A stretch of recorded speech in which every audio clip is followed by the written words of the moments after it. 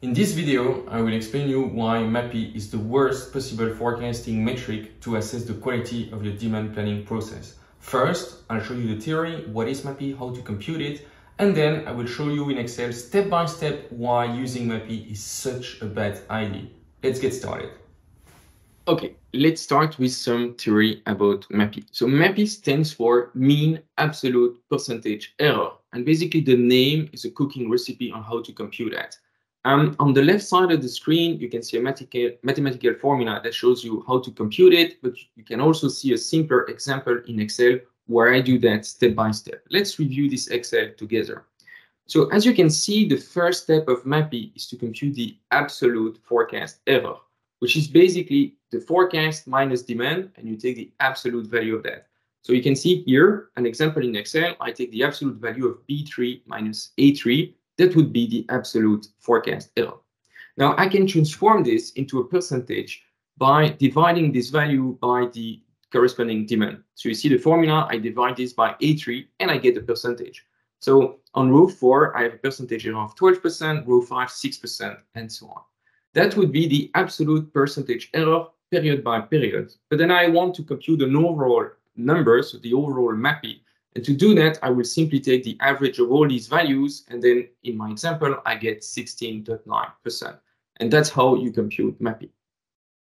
On the graph on the right side of the screen, you can see a graphical example. Demand is in blue, the forecast in orange. And in the red bars, I show you the MAPE expressed in percentage error. So you can see, for example, that in period 8, we have the highest percentage error, around 50%. And in period, for example, 6, I have one of the lowest, and it must be around 1 or 2%. Now, what's very important to see here, and that's the main drawback of MAPE, is that MAPE reacts differently depending on how high or low demand is. So you can see on the screen, you have two arrows, the red one and the green one, and basically the height of these arrows is the same. So the forecast error in absolute numbers in period 8 and period 16 is exactly the same. Now, if you look at the percentage number, period 8 is much worse than period 16. So what happened? Basically, in period 8, demand is much lower than in period 16. So basically, the percentage in period 8 is much higher. So your error expressed in absolute numbers, it's basically the same, but expressed as a percentage of demand, it's much higher in period 8 than in period 16. You can see the same in the Excel file. You see period 8, 9 in the Excel file, we have 32 and 48%. It's really high. Why? Mostly because demand is kind of lower for these two periods, so we get a higher percentage, okay? Now, this is one of the main drawbacks of MAPE, is that if you have the same absolute error during period with high or low demand, it's going to result in a different overall MAPE. That's a big issue, and I'll show you in a minute in Excel how we can see that step by step. Now, before we move on, something very important to understand here with MAPE is that there is not so much of a global convention within supply chain on what is MAPE and what's not MAPE. The definition I use here is the official mathematical definition of MAPE, but it could be that in your organization, in your supply chain, maybe you or your colleague are using a forecasting KPI, calling it MAPE, but using a different formula. Now, what's very important is not to align so much the naming, but more to be aligned on the formula. So I think it's always better to discuss forecasting formulas rather than just the name. So be sure that when you talk with a colleague, if you're unsure on how they compute forecasting error, rather than just saying, are you using MAPE, it's much better to ask them, can you show me how you compute this forecast error? Now, this being said, let's just move on to Excel. Okay, so let me run you through an example so you can see how MAPE reacts to different forecasts. So I made this exercise mostly for my training course and my teaching, where you can see the demand pattern for a specific product for one of my earlier projects. Now, I would like you to put yourself in the shoe of a demand planner. So you have this demand pattern, and let's imagine you have to compare 3 different forecasts, where maybe one was made by a forecast engine, one was made by an external forecasting provider, and maybe the third forecast was made by a sales team. Now, your job is to assess which one of these 3 forecasts is the best for this specific product. And in order to do that, you're going to try out different forecasting KPI. And based on these metrics, you're going to select, well, maybe forecast 2 or forecast 1 is the best. Now, let's just take a look at this before we jump into the forecasting metrics. So in blue here, you see the demand pattern, and I created these three dummy simple forecasts, forecast 1, 2, and 3. Now what we're going to do is that we're going to compute MAPE for these three and see which one is the best. I'll do this step by step in Excel. You can see I have a column here with demand over time. This fluctuates in 2019 and 2020, and I created my three forecasts. Again, this is just a simple example with dummy forecast. Don't expect anything stellar here. So we have three different forecasts with 380,000 unit, 260,000 unit, and 200,000 unit. The first thing I'm going to do is simply to compute the forecast error for all of these. Let's just do that. Up, that's for the first one. Let's do the second one. Up, sorry for that. Let me start again.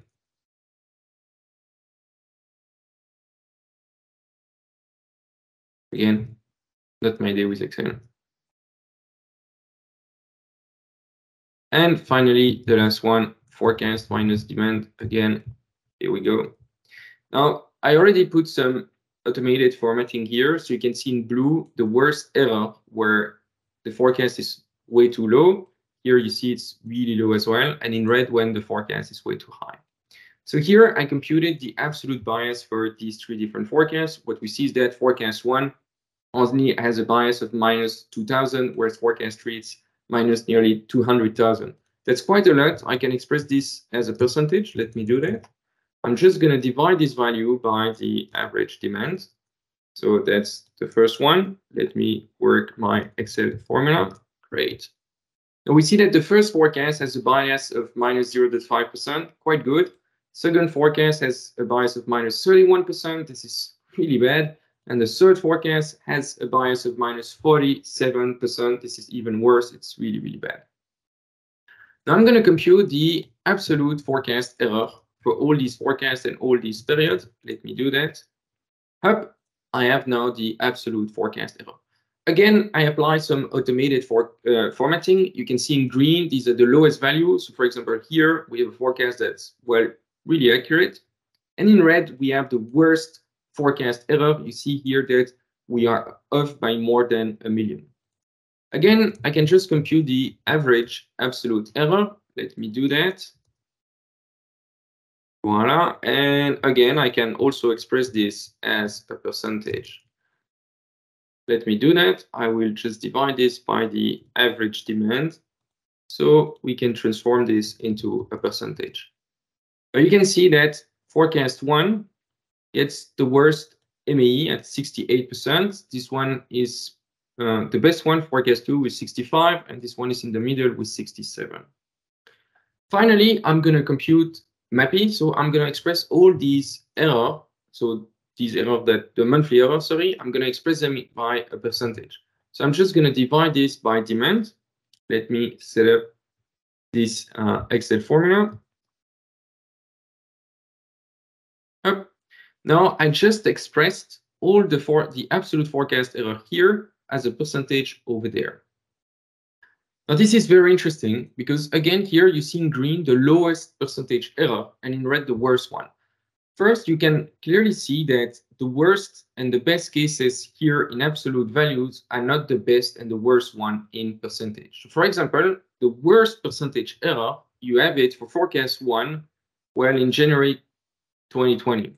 Now, what's happening here is that we have a forecast of 380,000 units, but the real demand is just 7,000 units, right? So when you compute the absolute forecast error, you have 300,072. But when you express that in percentage, it goes up to nearly 5,000%. It makes nearly no sense to me, but that's how it works. So we now have a percentage. Now here, I can just compute the average of the column, and that would give me MAPE. Let's do that. So now you see that for MAPE, forecast 1 gets a MAPE of 366%. Forecast 2 gets a MAPE of 248, and finally forecast 3 a MAPE of 194%. Now, these percentages are quite weird when you think about it. So if you have to communicate to your colleague that you have a forecast error of 200% or 300%, it sounds a bit weird. Again, what we see here is that MAPE is really overreacting to this specific value because it is so low. On the other side, if you look at this value here, it's very high, and MAPE is quite low. You see that the percentage error is quite low. Why? Again, it's normal because this value is so high. Now, let's imagine for some reason that in January 2020, you had the sales of zero, maybe because you had a shortage, maybe something happened, I don't know. Let's just say it was zero, which is not uncommon for supply chain. Now, if you do that, while here you get an error in your formula, it doesn't work. Of course, we're trying to divide the value by zero. Excel is saying this does not exist, so I will not report that. Now, I know that some businesses would say, well, you know what, if demand is zero, we will not account for this specific value, we'll just bypass it. So we could do that as well. Let me change the formula. I'm going to type in Excel, well, if error, let's just say it's 100%, and if not, you compute this percentage.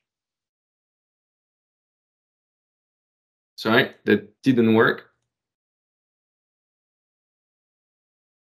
It should be the other way around. Sorry for that.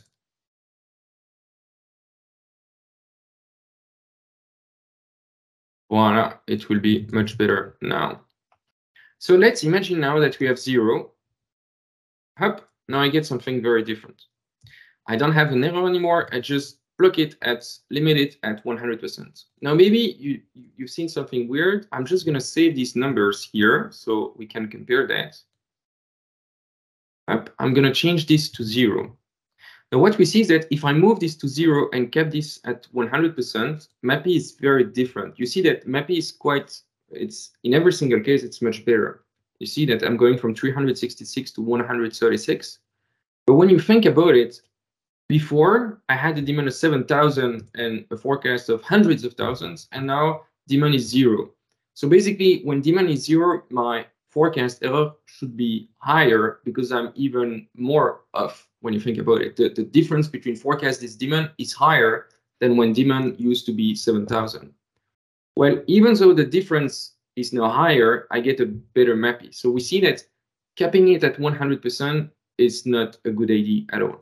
Look at this. If I just type 1 unit, so we just sold 1 unit, then I get millions, and it simply makes no sense. But this formula here is saying that 0 is better than 1, which again makes no sense. Now, in some supply chain, this even gets worse because you have some returns, maybe data cleaning is not perfect, and you have some negative amounts from time to time. Let's imagine here that, I don't know, we got some returns, so there is some wrong transaction in SAP. I have minus 100. Now, well, it simply makes no sense. I don't think I have to discuss this. It just makes no sense. Okay, let's go back to this 7,000.